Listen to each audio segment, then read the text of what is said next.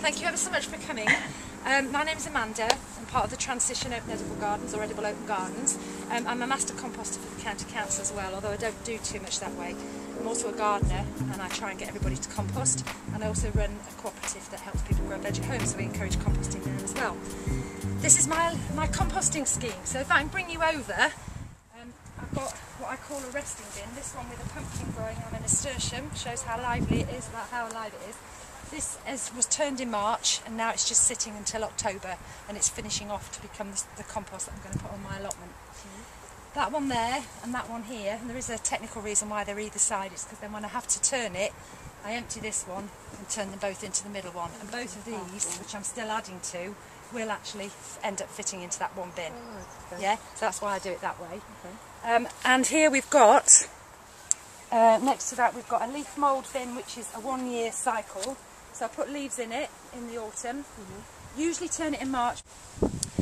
In the winter, in October, I dig this up, dig it out, I put it straight on my beds, I put some cardboard on the top, weight it down with stones. I don't do anything else over the winter, and that's my winter mulch, so I use my leaves for that. Over there behind, if you can just come around a second, my 2 year leaf mould bin is underneath there, which is quite well hidden, but it's actually full of beech leaves. Now beech leaves take a long time to rot down, so I leave them for 2 years. So I put them in there for a year, turn them over, and then the second year I put them in with the 1 year leaves. Does that make sense? Yeah? Okay, cool. I use pallets because some of the things that compost needs a lot of air, and it needs a certain amount of moisture. And I get lots of creatures in it as well, which actually is quite a positive thing. If you want to come over, I can't smell this. I was going to ask you about that. Yeah. So this is one of my what I call a live one. It's one I'm using now at the moment, and now the flies have started to come off.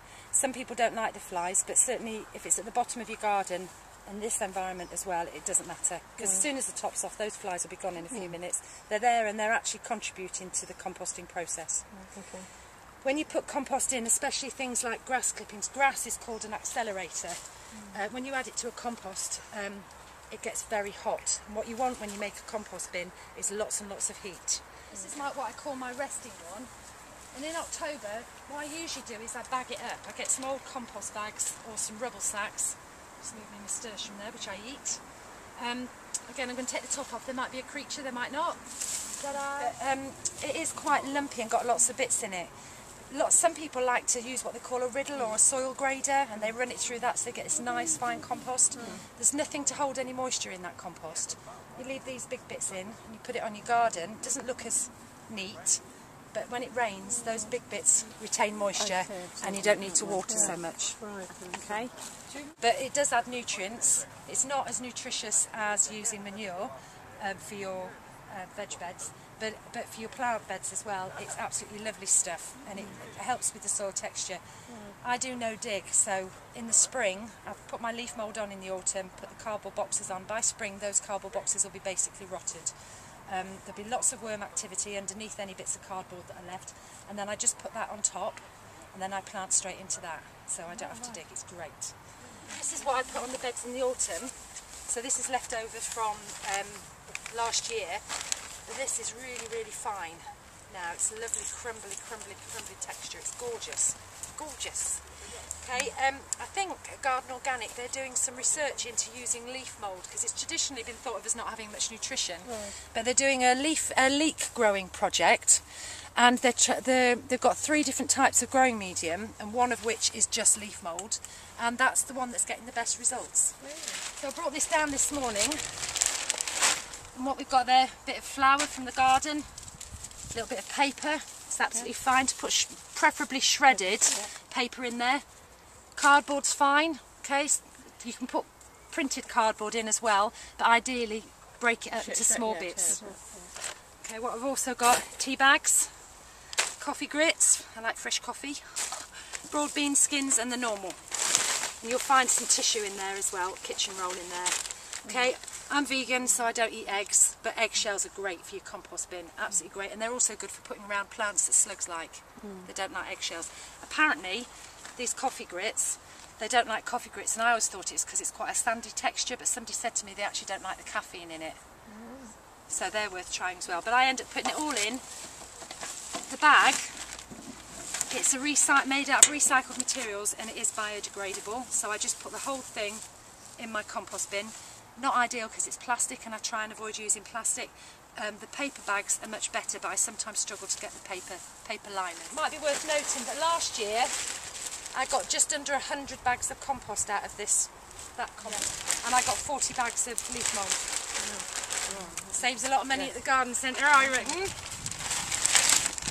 Some snails having sex on my allotment. Oh no, baby snails. If I do find snails and slugs, I just put them on the compost heap because that's where they belong. They help break stuff down. As we've got a moth.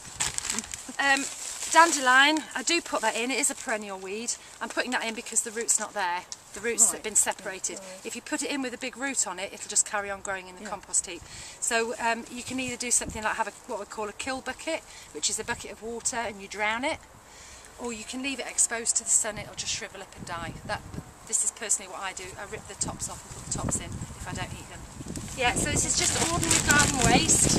I don't bother cutting it small or anything. I just put the whole lot in. Hooch grass, no. Bindweed, no. Ground elder, have any of you got ground elder? Yeah, all you can do is eat it or move.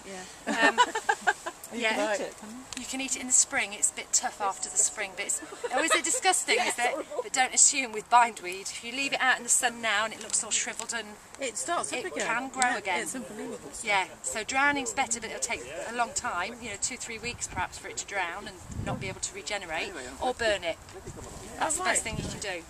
Prunings, if you do prunings at home, as long as they're not great big thick branches, stick those in as well. They'll all rot down, and say those lumpy bits are what's going to help retain the moisture. A little bit about what goes on when you put stuff in a compost bin. The bigger it is, the better, because the inside has more opportunity to get really, really hot.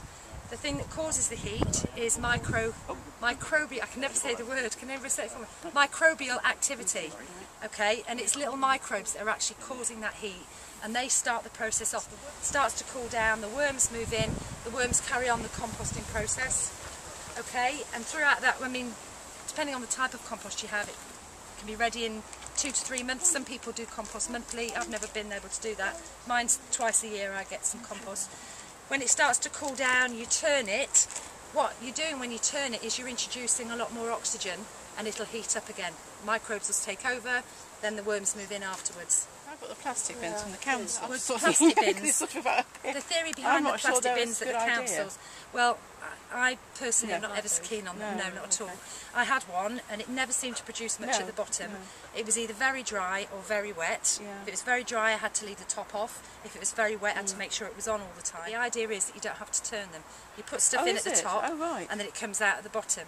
But what I did when I had one of those is every few months I just used to take the top off, tip it over, let everything come out and then put it all back in again. Then I ended up with these, which I find best. But everybody's different, and the nice thing about those green kind of Dalek ones is they'll sit in your garden, you don't see any flies or anything around them.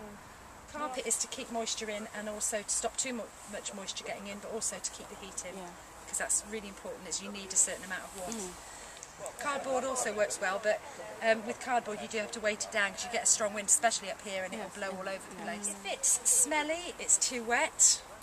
If you've got ants in it, or if it's very dry, you need to add moisture. Ants don't like a moist environment, so if you've got ants in your compost heap, it's too dry and you need to add a bit of moisture. It's also really good to add your wee. Is it? I've moved them for today, but I have got a little wee bucket. Just not have a demonstration, please. No, if you don't want a demonstration of that. No. Okay. But that has lots of nitrogen in it. It helps to put nitrogen into your compost heap, so it's all very healthy stuff. I've had mice, which I don't mind. I've never had rats. One thing you need to avoid to make sure you don't get rats is putting any cooked food in at all, or any animal produce in at all. So by animal produce we mean meats, dairy, apart from eggshells, no animal food, but also any waste products from an animal. The only waste products that are okay are things like rabbits and guinea pig stuff, because they're vegetarian animals, and it's the meat animals that tend to have the pathogens and the things you don't want in your compost. Thanks so much for your time. I hope I've covered some of the essentials. Composting bubbler there. I've got dirty hands, so I'll let you